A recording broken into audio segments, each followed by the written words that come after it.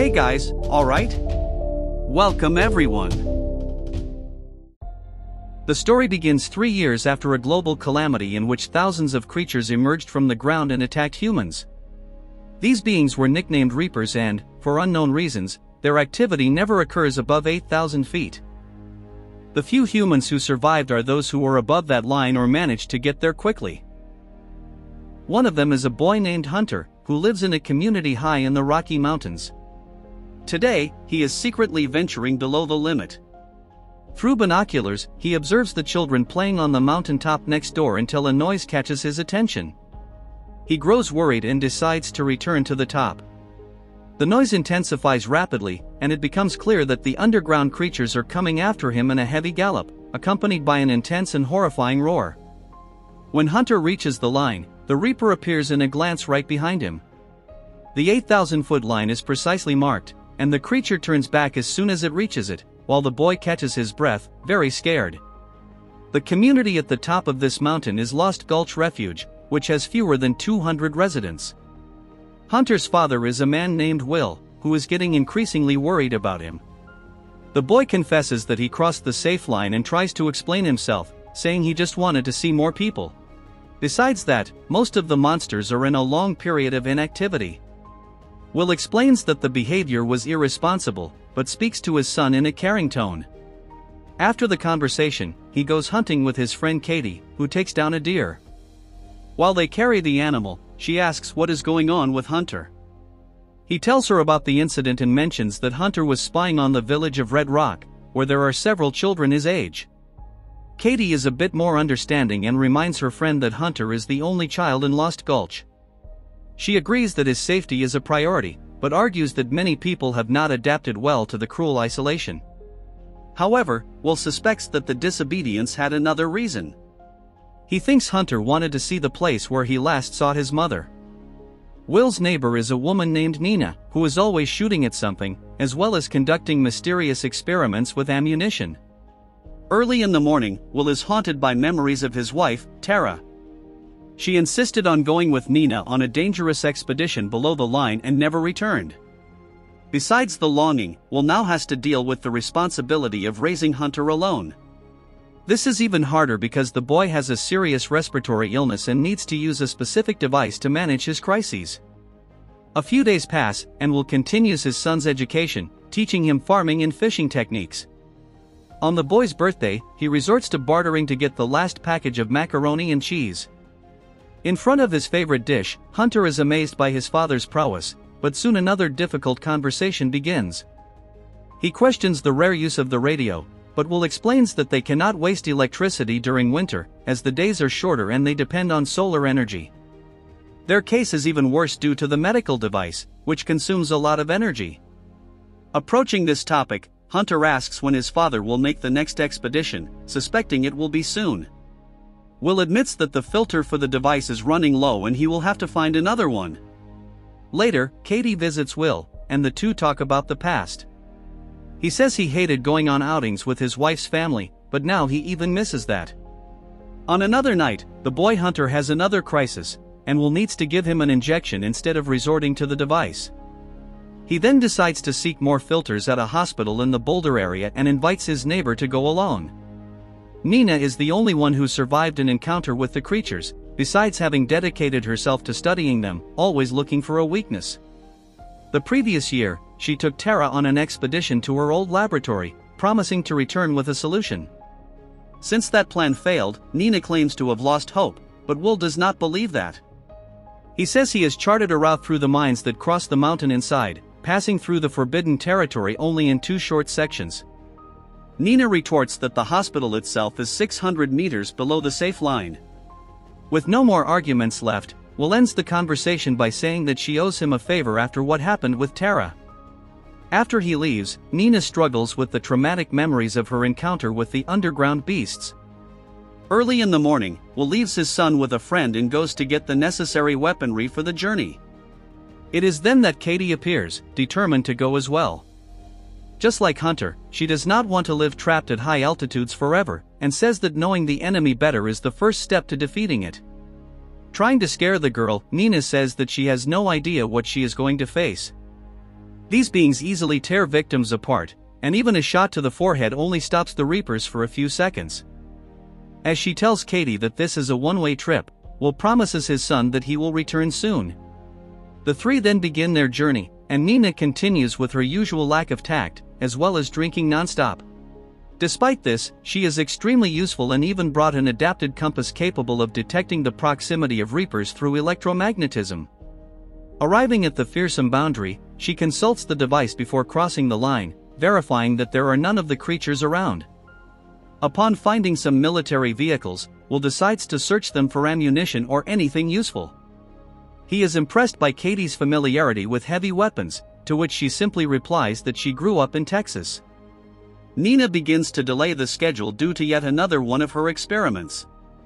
In response to Katie's complaints, she accuses the girl of being a useless burden and insinuates that she only came along because she is interested in Will. Losing her composure, Katie starts to punch her, and Will rushes in to break up the fight. Nina takes it all in stride, already used to irritating people to that extent. Moving on, the three are startled by the sound of whinnies in the middle of the forest, but then realize it is just a group of horses. The risky stretch is almost over when they arrive at a ski area called Alta Vista. There is a cable car that takes you to the top of the mountain, but the battery is unlikely to work after so long, and the walk takes only 10 minutes. But then Nina consults the compass and discovers that there is no time. In the midst of the vegetation, the sinister glow that the Reapers have at the tip of their tentacles can already be seen. Nina runs to the cable car, but Katie does not trust the battery and takes another direction. The two stop when the glow disappears, still suspicious of the quietness. Will begins to tinker with the generator, and then Katie spots the creature coming towards her. Not even her heavy arsenal is enough to take down the beast, and the horns re-emerge in the smoke after each explosion. Katie gives up on the counterattack and starts to run. The cable car operates, and the other two quickly settle into a cart. Knowing that she will not cross the line in time, Katie begins to climb one of the pillars of the structure while Will shoots at the Reaper, trying to stun it. He almost falls from the top when the creature shakes the support cable. At the top of the structure, Katie gathers her courage for the jump but miscalculates. She falls behind the cart and only does not crash to the ground because Will holds her hand. The entire structure begins to bend under the weight, but the cable car keeps moving forward, and Nina says they are almost there. Then the Reaper strikes the cables again, shaking the cart violently. The three plummet, hitting the ground just steps from the line. Running frantically, they cross the limit just in time and collapse on the other side. The Reaper halts its gallop without crossing the line, much to everyone's relief. They spend the night at the resort's hotel, and Nina even arranges for a fancy drink to toast another day of survival. Will starts to ask about her research, hoping to learn more about the Reapers. Confessing that she does not know much, Nina says the key is to understand what happened 3 years ago. These beings appeared simultaneously worldwide and did not attack any other living beings besides humans. They did not stop to eat or sleep until they had eliminated all the people within their reach.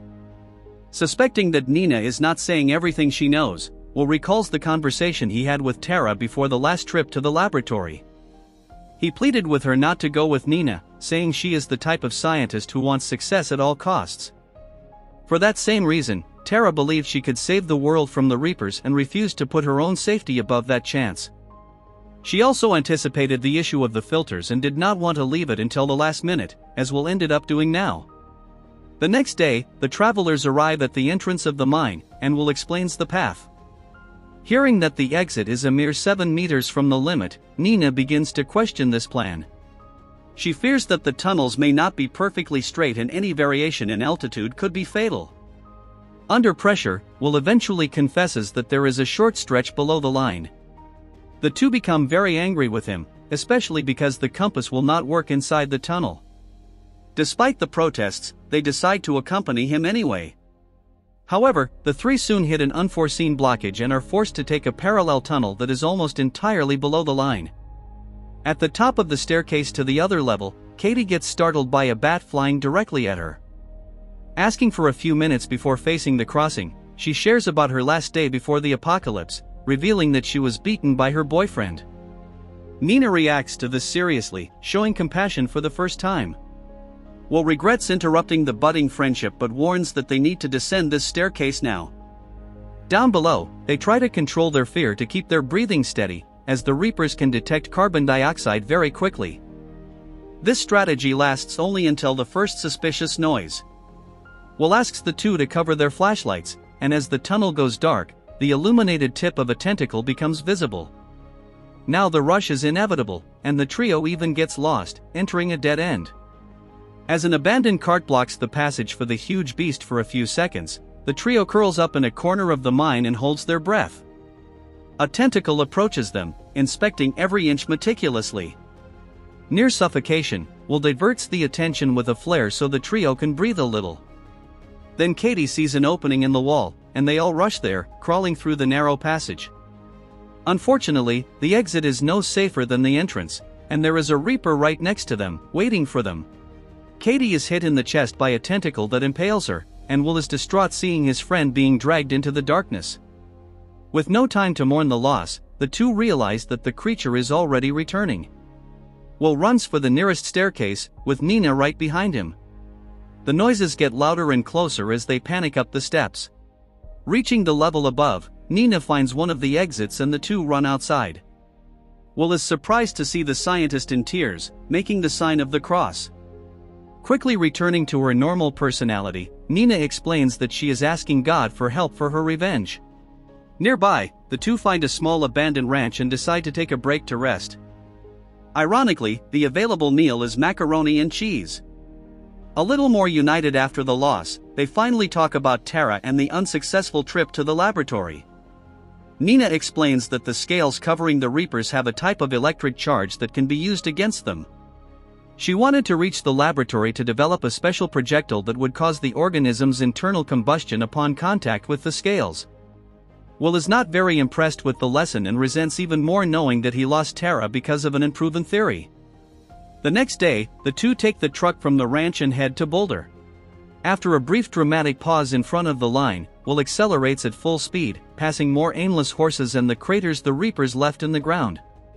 As expected, the town is completely deserted, and the hospital is practically destroyed. Will cannot find the filters where he expected them to be, which causes the duo to waste more time searching.